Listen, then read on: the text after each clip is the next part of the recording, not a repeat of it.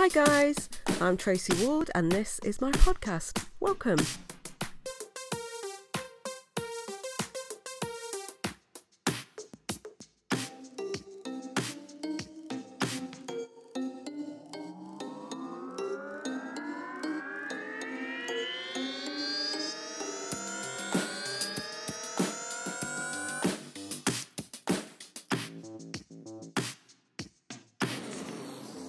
Hi guys, today I'm just going to quick little chat about the past week I've had food wise. Not been brilliant, I have to say. Didn't help by the fact that my daughter's 18th needed celebrating on Wednesday, so that went completely off track. Cake, cocktails, dinners, everything else. But I don't know, I don't think this is just exclusively to me. I think probably a lot of people find this. The more these kind of incidents happen, that we allow ourselves to have, and that's fine, you know, because life, it goes on, doesn't it? But I think the more that you have, the harder you find it just to get yourself back on track. Now, I've managed to do this because I did struggle after Wednesday. I've managed to do this because I watched a documentary on Netflix about fasting, and it kind of made sense to me quite a bit. So I'd like to share with you what I am going to be doing, and what I started doing from yesterday, alongside the Exante products. Now, I've downloaded myself a little app, and it is called, let me find it, Fast Habit. It's a blue icon with FH in white letters in the middle of it if you want to have a look for it, completely free. Basically, it's a countdown, it's a timer, but I'll talk about that more at the end of what I'm going to talk to you about now. So for people that, people know what fasting is, but there's different types of fasting. So I'm going to kind of talk about the definition of fasting and different types of fasting that there are, because, you know, they all don't suit everybody, do they? So definition of fasting. What makes it so novel is that with all diet advice out there, the easiest might be simply to not eat. Of course, fasting isn't the same as starving yourself. I mean, we're not talking about you having no food whatsoever for days on end. And it's not a diet either. It's just the literal definition of fasting is to abstain from food and drink from a specific period of time. And this has been around for thousands of years, both as a spiritual fasting, part of many religions, but it's also a change in eating patterns, and that's the way I like to have a look at it. In place of 3 square meals a day or a handful of smaller meals throughout the day, you'll have a specific window of time when you're eating. So obviously the rest of that 24-hour period is the fasting period. Whether you do this for a few hours a day or certain days of the week, like with the 5-2, as I say again, there's different ways to do this. But during the time frame that you eat, now you could say that you can eat whatever you want, but I've got to say and emphasise that has got to be within reason. You cannot sit there eating all the processed foods around and then fill up the last bit of space with crisps and chocolate, because you're not going to reap any benefit from that at all, and it's going to make you ill. So what you need to do is examine your diet before you try a fast. Now, the diet I'm on at the moment with Exante is absolutely fine, because it's not going to be forever. It's just until I get to the right BMI level or the weight goal that I'm after. But if you practice fasting and stick to a mostly whole food diet, which is rich in fruit, vegetables, lean proteins, healthy fats, raw dairy, but obviously if you're looking at keto diets and trying to get into ketosis, don't go for the high carb versions of these. So like with the fruits, you don't want to be eating all the apples and the tropical fruits. You want to be eating berries and fruit like that. And also there's a common thing like with vegetables. The vegetables that grow under the ground tend to be higher in carbs than the vegetables that grow above. So try and have more of the vegetables that grow above the ground. So things like your broccoli, your cabbage, your cauliflowers, all those kinds of things. You can have the occasional splurge on chocolate or cheese. It's not going to have a big impact, but you know, you just don't go overboard with that. There isn't one right way to do this either. There are several types that are popular, and so that's what I'm going to talk to you about now, the different types of fasting. Intermittent fasting, that's the first thing I want to talk about. It's also known as cyclic fasting, but it's a catch-all phrase really for eating and not eating as well, intermittently. So almost all of the fasting methods I'm going to talk about are types of intermittent fasting basically. And typical intermittent fast times range from anything from 14 hours to 18 hours. The longest period any one of these plans would require you to abstain from solid food would be about 32 to 36 hours, but I think that's a bit extreme. I think the 14 to 18 hours is really good, and that's what I did yesterday, and I'll talk about that in a bit later. So time restricted eating. If you practice time restricted eating, you'll abstain from food for anywhere between 12 to 16 hours, and during that eating window you can eat as much of your favourite healthy foods as you'd like. This is one of the most common methods of fasting. Time restricted eating is pretty simple to implement. So if you finish dinner at 7 p.m, as an example, you wouldn't eat anything again until at least 7 a.m. the following morning. If you wanted to take it further, you'd extend that kind of no eating time until about 11 a.m. or midday. Because you're sleeping as well for a large chunk of that no eating time, this is a really good way to introduce fasting into your lifestyle and experiment without any major changes. Now for the 16/8 fasting, which is basically another name for time restricted eating. Here you'll fast for the 16 hours a day and then eat the other 8, which is what I've been doing. The other type of fasting we have is alternate day fasting, as you're severely restricting the amount of calories you eat during the fasting days and then eating to your stomach's content on non-fasting days. Food isn't completely off the table, but you'll stick to about 25% of your normal caloric intake. Someone eating 2,000 calories would cut back to 500, for example. Alternate day fasting isn't necessarily a long-term plan because it can become difficult to stick to, but it can be helpful to get a healthy habit in motion. This leads me to the 5-2 diet, and a lot of people have heard about the 5-2 diet, and it does seem to be very popular. It's very similar to alternate day fasting, except here you eat normally for 5 days of the week, and then on the other 2 days calories are restricted to about 500 or 600 calories a day, which would be your 3 products basically from Exante. The other one I'd not heard of, and this is the warrior diet, and here you stick to fruits and vegetables during the day and then eat a well-rounded larger meal during the evenings. And another one I'd never heard of as well was called the Daniel fast. Now this is a type of a spiritual fasting, and it's based off of Daniel's experiences in the Bible's book of Daniel, the Daniel fast. And it's a partial fast where vegetables, fruits and other healthy foods are featured prominently, but meat, dairy, grains and drinks like coffee, alcohol and juice are avoided. Most people follow this one for probably 21 days in order to experience that kind of spiritual breakthrough, have more time to reflect on the relationship with God, or just feel close to what Daniel would have experienced in his time. Personally, I'm not a religious person, so that one doesn't appeal to me. Not just because it's religious, I just don't like I don't know, it just doesn't ring true to me, that one. But, you know, it's whatever's best for you. So, what is fasting? Abstaining from food and drink from a specific period of time. And as I've said, spiritual fasting is a part of many religions increasingly, and it's become popular as part of health regimes to detox, lose weight and all those kinds of things. Now, I think probably the better ones, from my point of view, I mean, I'm not an expert on these things, is the intermittent fasting, the cyclic fasting range from 14 to 18 hours, and the time restricted eating, where you abstain from food for anywhere between 12 to 16 hours. And as I said, that's what I did yesterday, and I found it absolutely fantastic because I've got this little app, as I said, and it's called Fast Habit, and it has a little timer on. Now, it is so simple to use. If I'm doing it, it's got to be simple, believe me. You just click, when you're ready to start your fast, you just click Start Fast. And that's it, and then it just starts a countdown. So you can see how long you've been fasting, how long you've got left to fast, and it's got a time for when you can start eating.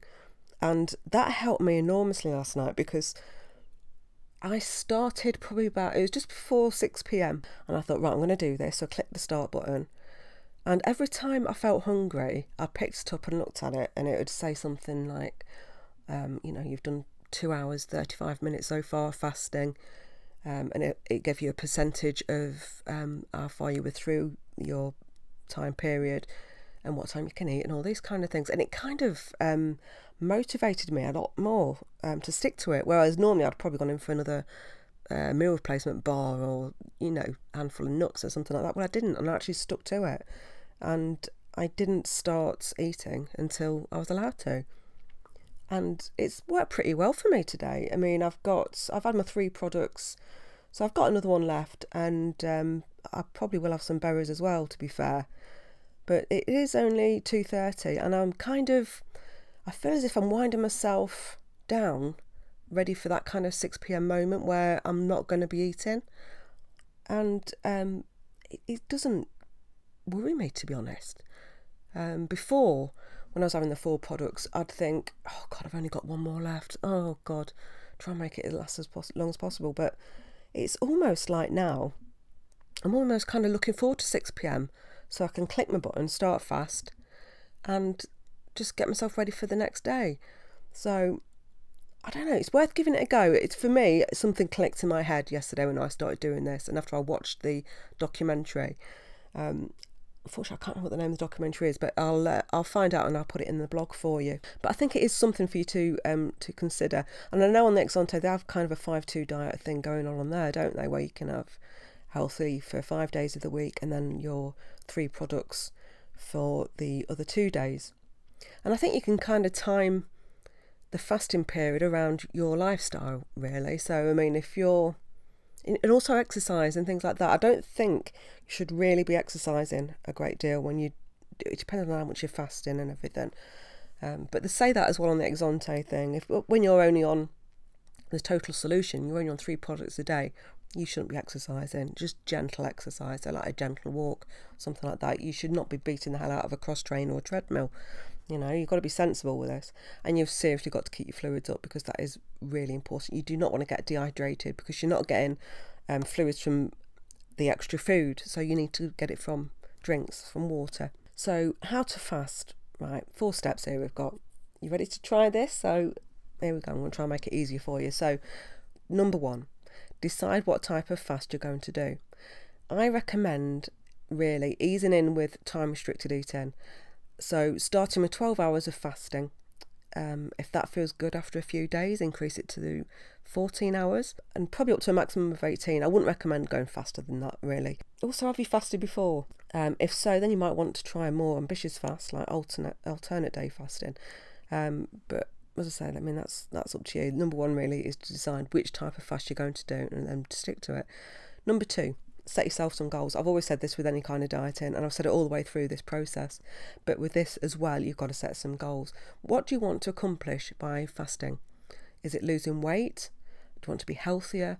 Do you want to feel better? Do you want to have more energy? Write all these things down and put it in a place where you'll see it frequently during your fast. Now, if you've got one of my diet journal books, which you can get on Amazon, there's a little note section there. This is something that you could put in there, so you can keep that with you all the time. You know what your goals are. Right, number 3, for those guys that aren't on the Exante, make a menu and stock the fridge.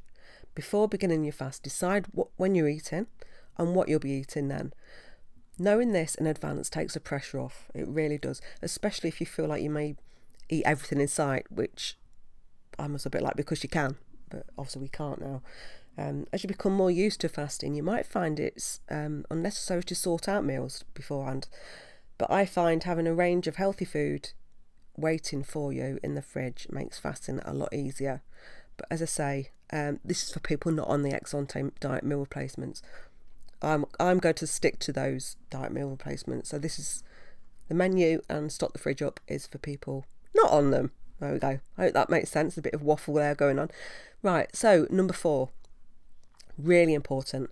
You need to listen to your body. Fasting can take some time to get used to, because your body sheds old habits and learns new ones. But listen to your body. Really important. If you're in hour 10 of 16 of fasting and feel like you absolutely need a snack, then just have one. If your fasting time is up but you're not hungry yet, wait until you are. It's not set in stone. If you think you can push it another hour, push it another hour. There's no hard and fast rules here. You're not messing up at all by doing this. You might find it helpful to jot down a sentence or 2 each day about how you felt. Again, you can do that in the food plan that I've made.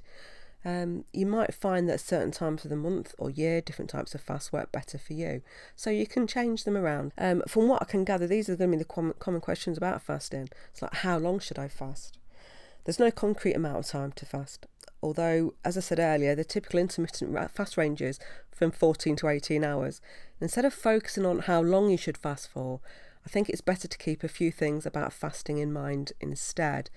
So if you're genuinely hungry, eat something. If you don't, you'll spend your time A, hungry, B, stressed about being hungry, and C, hungry and stressed, which is what I would call hangry, which is angry with an H. Now, if you're still in the early stages of eating better and choosing whole foods, perhaps wait some time before beginning a fasting routine so that it's not one more thing to worry about. Wait until you're at that comfortable stage. Concentrate on eating whole, good for you foods first, and then when you're comfortable, start the next stage with the fasting. Also, are you training for a big event? Are you going a marathon or a triathlon? If you are, this is probably not the right time to try fasting. Speak with your coach and your doctors first about that one. And again, listen to your body. That is so important. What liquids are you allowed to consume? Right, this depends. If you're on a time restricted fast and you're in a no eating hours, it's best to stick to no or low calorie drinks like water, coffee without any milk and sugar obviously, and tea. If you're on an alternate day diet or something similar, even during low calorie hours, you can technically drink whatever you'd like. But remember, this will count against your calories. Would you rather spend 100 calories on fruit or a glass of milk? It's your call. But I do definitely recommend abstaining from alcohol during any fasting, well, any diet really, to be honest. Now this brings us back to, can I exercise while fasting? Generally, you can exercise while fasting. You might even find that on time restricted eating, you actually feel more energetic in the mornings to get your workout in. I mean, we found while we were in ketosis, you do get this like burst of energy. You're more energetic. I just need to apologise now. My dog is rolling around on the floor on his back, making some strange noises. So if you can hear any funny breathing going on, it's not me or something dodgy going on. It's my dog. Right. Anyway, so let's back to this fasting. On more restrictive fasts, however, your low-calorie days, might leave you feeling a bit sluggish. If that's the case, you might consider squeezing a gentle yoga session or just going for a gentle walk. But, check in with yourself. You can always scale back up depending on how you're feeling. So just take it steady to start with. 7 benefits of fasting. This is what I've found out. Number 1, fasting is an excellent tool for weight loss. There have been studies that support fasting as an excellent tool for weight loss. There was a study in 2015 that found that alternate day fasting trimmed body weight by up to 7% and slashed body fat by up to 12 pounds. Another study, which was done by the University of Southern California, discovered that when 71 adults were placed on a 5-day fast, eating between 750 and 1,100 calories a day, once every 3 months, they lost an average of 6 pounds, reduced inflammation levels and their waistlines and total body fat without sacrificing muscle tone, or muscle mass, should I say. If you want to lose weight and lose belly fat, fasting, even irregularly, could be the key. So if you find that you can't do it every day, then perhaps if you set aside 1 week every month, or a few days, even that would have a little bit of benefit to you. Number 2, fasting promotes the secretion of human growth hormone. So human growth hormone, or HGH, as it's also known, is naturally produced by the body, but remains active in the bloodstream for just a few minutes. It's been effectively used to treat obesity and help build muscle mass, important for burning fat. HGH also helps increase muscle strength, which can help improve your workouts too. So combine these together and you have an effective fat burning machine on your hands. So this is powerful stuff, guys. I want to be an effective fat burning machine. I know that. Number 3, now fasting, they say, may be good for athletes. Now I'm nowhere near an athlete, but I'm sure there's a few out there that follow my website. But fasting has been found to have positive effects on body mass as well as other health markers in professional athletes. And this is because, as previously mentioned, fasting can effectively shed excess fat, but at the same time optimising muscle growth because of the HGH production. So traditionally, athletes were advised to consume high quality protein half an hour after finishing their workouts. which is called post-workout nutrition, to simultaneously build muscle and reduce fat. Fasting is advised for training days, while eating is encouraged on the game days. So number 4, fasting is great for normalising insulin sensitivity. Now, this is something we found out on the Fast Fix, because we were trying to reverse or put into remission type 2 diabetes, which we all did successfully. So when your body gets too many carbs and sugar, it can become insulin resistant, which often paves the way for a host of chronic diseases, including type 2 diabetes.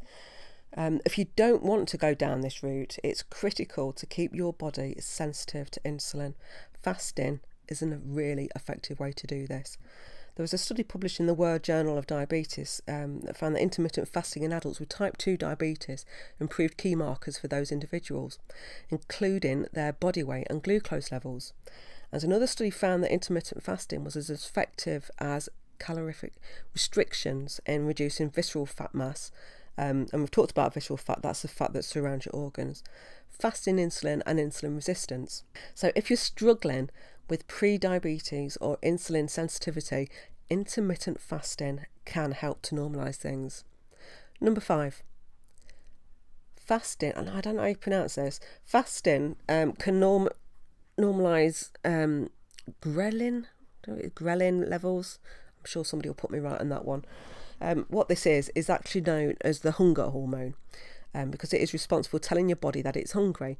Dieting and really restrictive eating can actually increase the production of this, which will leave you feeling hungrier.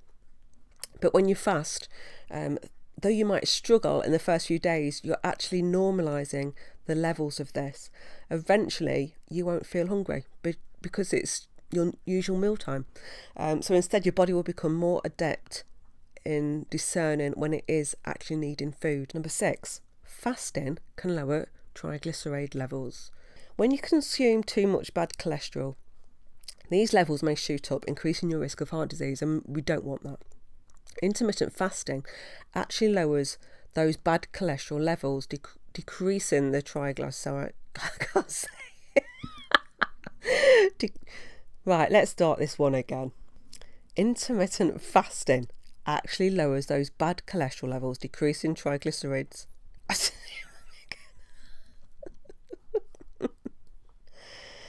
Oh dear, right. This leads us to number 6. Fasting can lower triglyceride levels. When you consume too much bad cholesterol, these levels may shoot up, increasing your risk of heart disease, and we don't want that, do we? Intermittent fasting actually lowers those bad cholesterol levels, decreasing them in the process. So another interesting thing to note is that fasting doesn't affect the levels of the good cholesterol in the body. So that's important. And even more important, ladies out there, number 7, fasting may slow down the aging process. While not yet proven in humans, early studies in rats, which reminds me of being called a lab rat, won't go there again. As I said, early studies in rats seem to link intermittent fasting with increased longevity. So one study found that intermittent fasting decreased body weight and increased the lifespan in rats. Another found that a group of mice who fasted intermittently actually lived longer than the control group, although they were heavier than the non-fasting mice. Of course, it's not clear that the same results would happen in humans, but the signs are encouraging. Now, precautions regarding fasting. So obviously not everybody is suitable to do this. The health benefits of fasting are extremely appealing, I know that. But I do want to stress that fasting isn't always for everyone. People who suffer from hypoglycemia and diabetics should probably avoid fasting up until blood glucose and insulin levels have been normalised. Pregnant and breastfeeding women should definitely not fast, and it can have negative effects on the baby, obviously. Additionally, if you are on certain medications or have other health conditions, please consult your doctor about introducing fasting into your lifestyle. However, for most of the population, intermittent fasting can be a really helpful tool in managing your weight and health. And as I say, I'm in remission now with type 2. So if you're full-on diabetic, type 1, do not do it. Type 2, talk to your doctor first. Final thoughts then. Again, it's not a way of depriving yourself of things. Fasting is a change in eating patterns. Instead of set meals and meal times, you'll have a window of eating. That is the way to look at it. There are many types of fasting. Intermittent fasting is the most common catch-all phrase and encompasses a few different types of fasting, as we've said, including the alternate day and the time-restricted eating, which is what I'm doing. Decide what type of fast you're doing, what you hope to get out of it, and stock in the fridge with the right foods that you'll eat will go a long way in a successful fast. The health benefits of fasting range from increased weight loss, normalising insulin sensitivity, and possibly even slowing down the ageing process. So you can't complain at that, can you? While fasting is healthy for most people, as I say, if you're pregnant or breastfeeding, you should not fast at all, not in the slightest. If you have diabetes or a serious medical condition or are taking prescription medication, please just consult with your doctor first before embarking on a fast.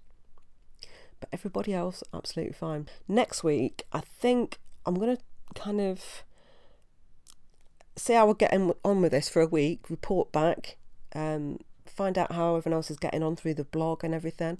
If you're new to the blog, you can find it by www.tracyward.me, and it's Tracy with an A.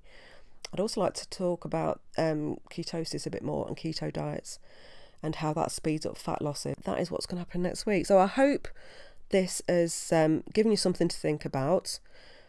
I hope that you want to give it a go, see how you get on. Those people that are struggling with staying to plan, you might find this just an extra tool that could help you do that, help you stick to plan, but also give you benefits at the same time. So that's even better. So get this app downloaded, completely free, and just give it a go. Any questions, just message me. You know I'm always there, and I'll get back to you as soon as I can. So until next week, give it a go, stay focused, and I'll catch you soon.